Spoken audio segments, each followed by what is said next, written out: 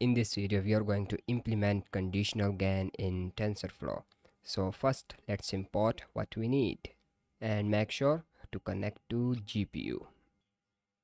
Then import the fashion MNIST dataset and let's reshape it to include that channel dimension. Now, in case of conditional GAN, if you read the original paper, they recommend that we should keep the batch size high. So that's why we are going to keep the batch size to 400 in this case. The batch size is going to be 400 and we are going to convert our dataset or array basically to TensorFlow dataset, and then we are going to batch it, drop reminder, and then repeat it. And now let's define our noise shape, the number of classes, and these two terms will be used for our embedding layers in the generator and in the discriminator. So in the generator, the output dimensions of the embedding layer will be 32. This means we are going to provide an integer value like 0 or 1 or 2 or 9, and it will return us a 32 numbers vector. And similarly, the discriminator embedding dimensions will be 28 into 28, which is 768, because we need to reshape it back into 28 by 28. And this is going to be the generator code. First of all, we have the embedding layer. The max length of categorical numbers will be 10 because we have numbers from 0 to 9. So embedding layer is going to expect a categorical value which is between the range 0 and 9, and then it will output a 32 numbers vector. Then we have the concatenation layer, the dense layer, reshape layer, and rest of the code is same. We have been learning about these lines of code since the first video. Now, in case of discriminator, again we have the embedding dimension, and again it will expect a categorical value which is between the range 0 and 9, and it will output this discriminator embed dimension which is 768.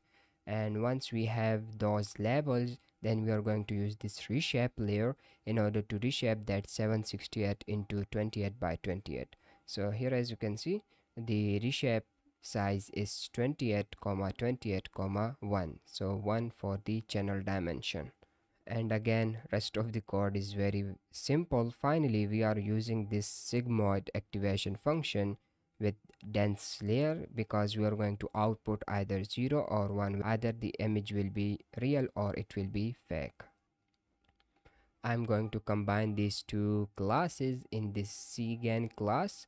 So firstly, I'll pass my input, which is going to be label and noise, to the generator, which is going to return me the fake images, and then I'm going to pass that fake images along with the labels to the discriminator, which will tell me whether it is fake or not. Now create an object of generator, an object of discriminator, set the discriminator trainable to false. We have been doing it since first video. Create an object of CGANs, then compile it with binary cross entropy, and I'm going to use this RMS prop instead of Adam.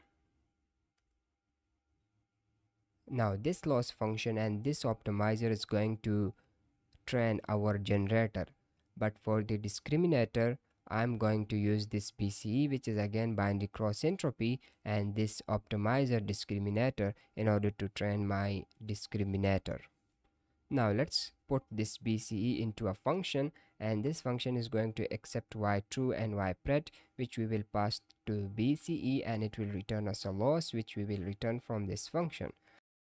The reason for doing this is that, for example, in the future we want to improve this BCE, so all we need to do is to make changes in this function rather than writing the whole code from scratch again. This is our utility function. This is our train discriminator function, and some of the lines might look bit different to you, and the reason for doing this is that For example, if you watch some other YouTube videos or take another GAN course, you should be familiar with all of different ways of writing code or training GANs in TensorFlow. So that's why I'm trying my best to introduce all the different ways of training GANs in TensorFlow, and one of them is this way. So let's go through line by line. First of all, again batch, and then for real 1, for fake 0, we need the input for the generator, so we are going to sample it from normal distribution. And now in case of conditional gain, along with the noise, we also need to provide our input label for that noise. So that's why I'm going to sample some labels from this uniform distribution, which will return me the integer values and how many categorical values do I need. So for each noise I need a single value, so this means the number of values will be equals to batch size. And what is going to be the minimum value? It will be 0. What will be the max value? It will be 10. So but this 10 isn't going to be included. This 0 is included but 10 isn't, so it is going to generate values between 0 and 9. And then the data type is going to be int 32 because we want categorical values, as we are going to pass them to the embedding layer, which expect categorical values. Then we are going to pass these to information, the noise, the labels, to the generator in order to get fake images. Now with the help of this gradient tab, I am going to record the gradient of the discriminator weights with respect to the loss. So I have used this width block, and inside this width block, first of all, I'm going to pass my fake class labels with fake images to the discriminator, and it will return me the predicted score for that. And then I'm going to pass the real class labels and real images. So where I am getting these real class labels, so I'm going to get them along with these real images as an argument to this function. And where do I'm getting that argument? So as you can see, along with importing my dataset, the images, I'm also importing the labels for those images, because those labels will act as real labels or real class labels for my real images. So in the discriminator, after passing fake images, fake labels, I'm going to pass my real images with real labels. So by labels, I don't mean those labels, okay, these real and fake labels. No, it is the class labels, okay. And it is going to return me the prediction for the real images.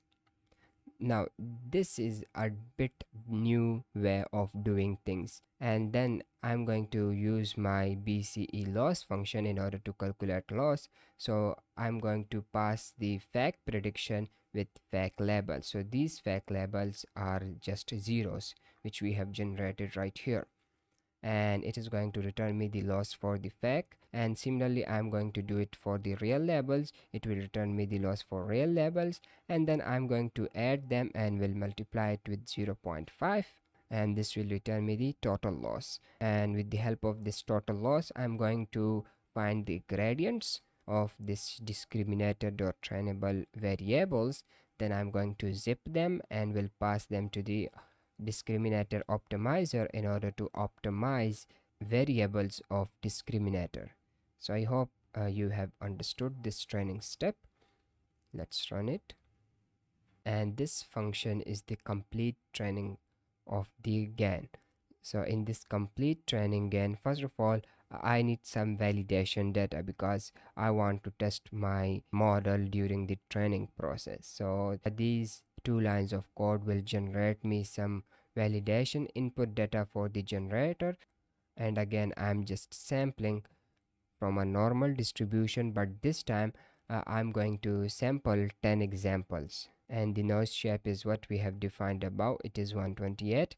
And then for these random 10 samples, I'm going to generate 10 labels from 0 to 9. So once model is trained, we will see that our first image will correspond to label 0 and second image will correspond to label 1, and so on and so forth.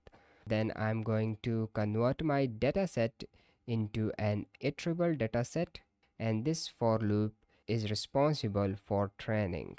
So I'm going to pass number of steps. It's like number of epochs, but in GANs number of steps are used instead of epochs mostly. With the help of this next function, I'm going to take a batch from the data generator. So remember, we have used here this dot repeat function. This means we aren't going to get that out of data message. If we reach the end of the dataset, then next time if I call the next function, it is going to give me again the first batch. So it's like we have created a circle of my batches, so we aren't going to get any error, and it will return me the real images along with class labels. I'm going to find the batch size. Again, I'm going to set the discriminator.trainable to true, because with the help of this train discriminator, I'm going to train my discriminator, and I'm going to pass these real images along with these class labels to the train discriminator. In order to train the discriminator, it will return me the loss fake and loss real, which I'm going to call discriminator underscore loss. Again, I'm going to add them, will multiply it with 0.5. This is exactly what we did in the train discriminator function right here. Now I'm going to train the generator, so I'll put the discriminator.trainable to false again. We'll sample the input from a random normal distribution, and similarly some fake class labels, and then some real labels. So these are my output labels basically. So this is what I'm going to provide along with the noise, and this is what our discriminator will output. And using these three data, I'm going to train the generator using this CGAN dot train on batch. And first of all, this is going to be my input, and this will be the output. And again, after every 100 steps, I'm going to print the model performance. And inside this, if I also have these two extra lines of code, which will pass the validation class labels along with the validation random noise to the generator, it will return us some fake images which I'm going to display. So these two values are what we have written on the top of this function outside this for loop, so that we could see the step-by-step progress of this GAN. Train it for 5000 steps. So this is going to like take 2 hours in order to train. So training has been done, and this is what I got finally. Now let's match these 10 images with their respective labels. So if you go to the Kaggle and find this fashion amnest, you can see here that this 0 represent my t-shirt.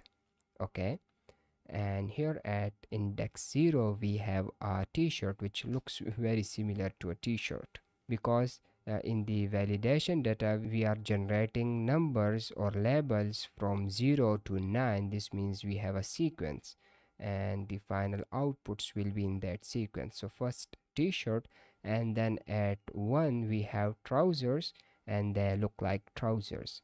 Then we have pullovers, and they look like pullovers, although they aren't exactly pullovers. And there is random noise between these generated images. For example, this looks more like a pullover, this one looks more like a pullover, and then this final one isn't that good because we have the random noise.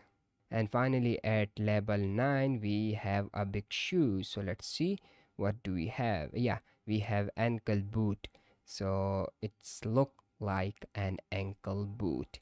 So this means our conditional GAN is working fine. And obviously if you train it for longer epochs, if you add more convolutional layers to the generator and to the discriminator, the performance will be good.